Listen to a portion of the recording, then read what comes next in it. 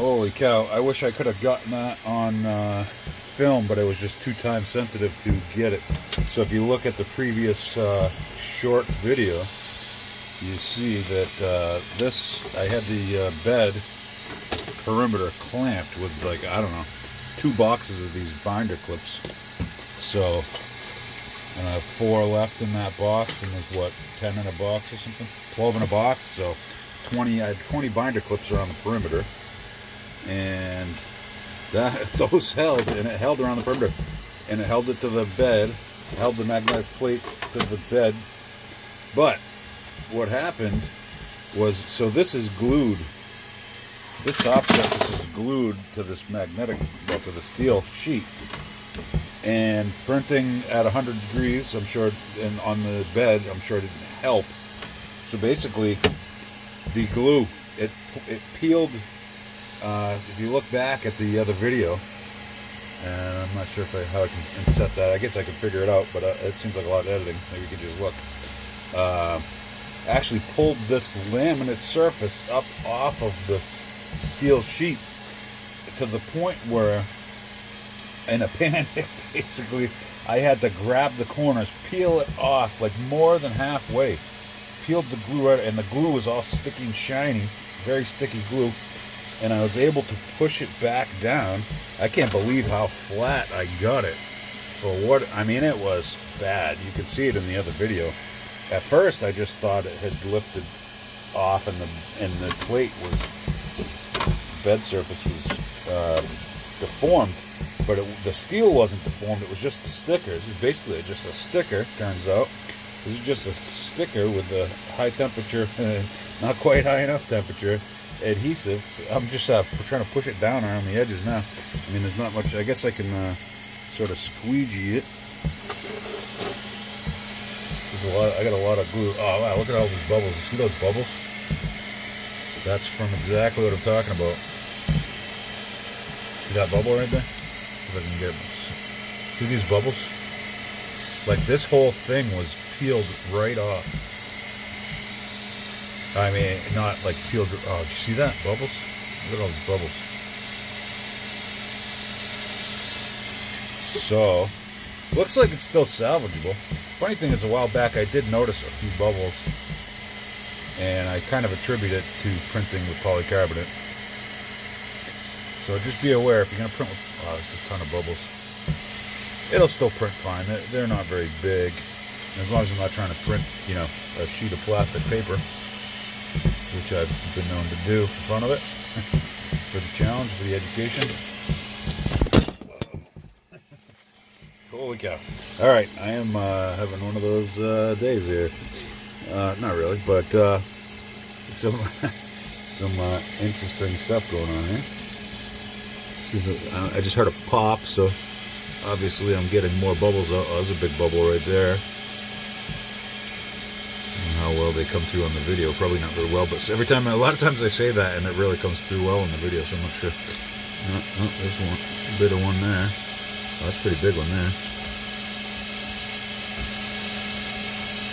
So, just be aware, don't get too carried away printing large polycarbonate. Now I'm tempted to,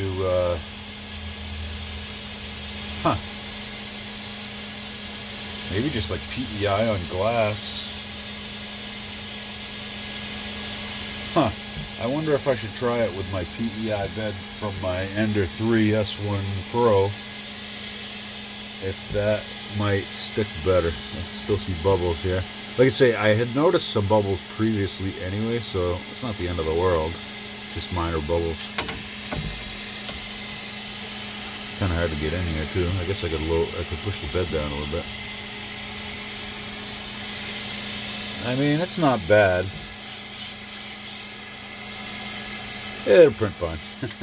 I should try one of those single layer prints. Now, yeah, you can see there's all my clamps. I just dropped them down through there just to hurry up, because I'm like, it was cooling off, and I did the short video, and even when I was doing just the short video, I was like, man, I gotta hurry up and do something about that before it cools down too much, and then I'm totally screwed. But I guess on the bright side, it was the glue was so hot that it wasn't easy to manipulate at all. It was actually, I had to pull really hard to get the corners off. So like the corners were still stuck, but they were like drawn in. Like this sticker was pushed in that. This sticker in this corner was pushed in that way. Like, I don't know, 1/8 of an inch, 1/4 of an inch, and then it like bubbled up, and it was like off like a lot, like all around the perimeter. Like the edges were mostly there, but except between the clamps there would be like a ridge. You can probably see in the other video, and it was really ugly looking. It was really, I thought it destroyed the print bed, but it looks like it's very salvageable, so that's good. Maybe I'll order another print bed just in case I do end up destroying it. I think about that sometime. Actually, last I looked, they were out of stock. But anyway, I'm gonna have to think about. Yeah, so I'm trying to print these clamps. I mean, these hooks that were supposed to be like 5 inches tall or so. Man, this thing is so warped. But that is not happening on this print surface. Now, I printed years ago on my Taz 6. I had printed a big beefy hook, bigger than these two hooks, much thicker in all directions. It was basically, I made this big J hook to hang my electric bike from, and that bike weighed like 75 pounds, weighs still, and that hook, like I'm like 2 1/4, I could hang off of that hook. That hook is beefy, and that held on the print bed, but that print bed was PEI on glass. Geez, now I think about it, I'm lucky I didn't break the glass. And maybe I did. Maybe I did remove it, because I broke a few of those. They were expensive, boy, I tell you what. But maybe I need a glass plate, like a PEI on glass, or maybe even, like I say, maybe even PEI on cheek steel. Maybe that's my solution right here. Grab it right here while I'm talking about it. So maybe, I believe this is PEI, so this is off my Ender 3. I have a piece of paper stuck to it for some reason. This is off my Ender 3 S1 Pro. I'm sure I still need to clamp these down, because I had to clamp that one down. The sticker didn't come off until I clamped it. It lifted the whole magnetic. It was like this on the other print. I don't know if you saw. You can maybe see that video too. Like the whole corners were lifted up, and so that's why I clamped it down with all these binder clamps. Like I said, 20 binder clamps I had all around this thing. And if you ever do that, by the way, I meant to watch it, but I had to barely clamp it on the edges like this, so when it went through the leveling, that it wouldn't hit the nozzle wouldn't hit these. And I had to pop some of these off. You can pop these handles off, like to clear the fan here. So maybe I could have done a little bit of a tutorial on that, but that's all that is. That was basically all it would have been. So yeah, I guess I'm going to try it again with this guy and clamp it all down and see what happens.